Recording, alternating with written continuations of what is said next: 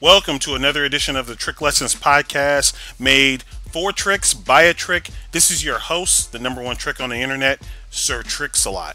Make sure you like and share this video, subscribe to the channel, and hit the bell. Today's episode is another highly in-demand topic from the Trick Squad, especially black males. I'm black and I've experienced this phenomenon while tricking. In this episode, we're going to go over 5 real reasons providers say no black men / no AA allowed. To my non-black tricks, this topic isn't to point out a particular race as bad. All races of providers are guilty of this practice. We are all brothers in the tricking game, and we're using this episode to help black males understand why they're being rejected, as well as help all men better understand female nature. Number 5, it's a shit test. In the dating field, almost all women have a tendency of asking men questions that are designed to test his frame. Shit tests can happen in the courting process or even 20 years into marriage. It's all a part of female nature, and tricking is no different. What we have to understand about tests is women are trying to see if male's masculine frame is strong enough. She sees herself as being vulnerable and don't want to be led by a man who's vulnerable as well. But there's just one problem with a provider's shit testing. They're supposed to be running a business to make money, not challenging the frames of men. One would think as long as a man has the money, then he should be able to get services. But these are women we're talking about, and nothing they do is ever based on practical logic and reasoning. But unlike shit tests in a regular dating scene, the no black men allowed shit test can be passed easily. I'll save that topic for another video, but just remember this. Sometimes no black men allowed is more about giving her reassurance than it is about avoiding black men. It's unfair that no other race of men are subjected to the race questions, and as someone who's faced no AA several times, trust me, experience is the best teacher, and with time, you guys will learn your own ways of getting around this tactic. Number 4, first rights of refusal. This one only seems to apply to the Shaniqua providers that refuse black male tricks. E-Man67 talked about this one, and I agree with his analysis. At first glance, this makes no sense that Shaniquas will reject their own race. But black male tricks have got to understand the psychology of the Shaniqua in the modern dating market.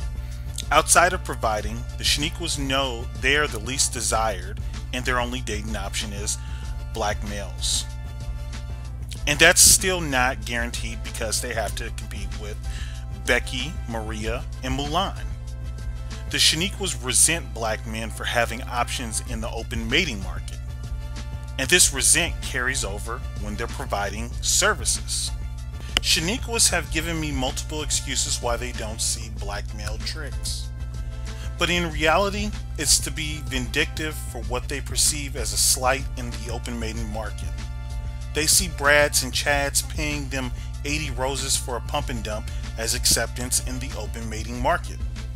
They want to use that newfound confidence as a way to establish their ability to let black male tricks know that they have the ability to reject them due to their false sense of having options. Number 3, females are followers. If you go on Instagram, Twitter, Facebook, or any other social media website, you're going to see a plethora of women following similar trends, such as yoga pants, sharp nails, and twerking. They never seem to have a rhyme or reason why they are doing what they're doing, except other women are doing it. One would think the real reason for no black men allowed is supposed to be some sort of perceived danger of black men. But I've met with providers who use the NBA meme, and they have told me they have never seen a black man before as a provider, except for me. When I asked them why do they use the meme when they have never seen a black man before, they would literally say, because I've seen other girls do it. It's a microcosm of Western female groupthink culture. Number 2, females have low morality. Men and women have different standards of what's morally right and wrong, and studies using Kohlberg's theory of moral development have proved this. Kohlberg's theory has 6 stages, and studies have shown that women are usually unable to go past stage 3. Stage 3 is associated with school-aged children, and morality is based on approval in relations with others. You see, racism is morally wrong, and most adult men and some females know this. But women are children that only virtue signal against racism because everyone else is doing it and they want to get along. However, when they are in an environment where the moral standard against racism doesn't apply, they adjust to their environment and implement racism into their strategy. In recent times, the Trick community and some providers have called out No Black Men Allowed providers for their blatant discrimination. But until they are punished financially, there will still be females that continue to be no black men allowed. And number 1, they're a poor judge of character and they blame it on black men. In this video, we've established that females in general are not rational people.